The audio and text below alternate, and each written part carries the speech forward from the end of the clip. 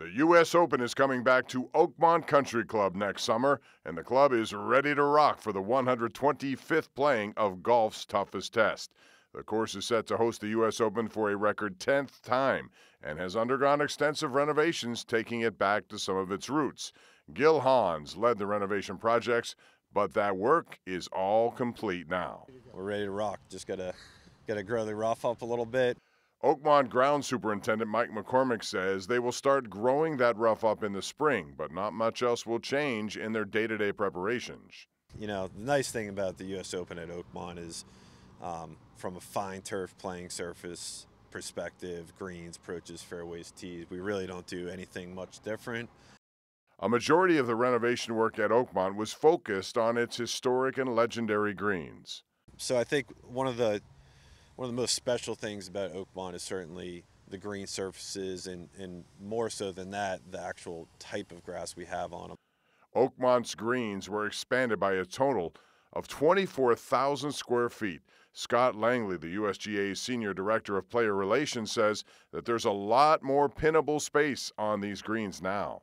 So I think what we have now is just a restored version of what it used to be, with all that square footage. And what that gives you is just a lot more options from a whole location standpoint to present a little bit more variety during the 4 days of the competition. Langley and his USGA team have been making visits to Oakmont for at least a year to get familiar with the property. When laying out the course, the team says they'll use the blueprints from the past and then make adjustments with guidance from Oakmont staff and membership. We acknowledge that our host sites know the golf course better than we ever will. Langley says there are notions that the USGA likes to see players punished with difficult scores, but he shot that idea down being reality.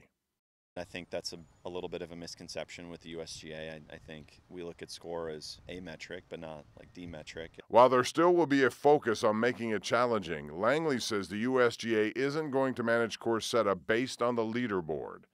I think at the end of the day, a U.S. Open means that a par is a good score in every hole. Doesn't mean you can't make birdie, and doesn't mean you won't make bogey. I mean, I think a place like Oakmont, I could see this place bogeying you to death. Langley says it's been fun getting to know the Oakmont staff, and he's been doing his due diligence reading up on the club and its history while prepping for next year's tournament. You know, I just think it's a magnificent place. Next year's U.S. Open at Oakmont is set to tee on June the 12th.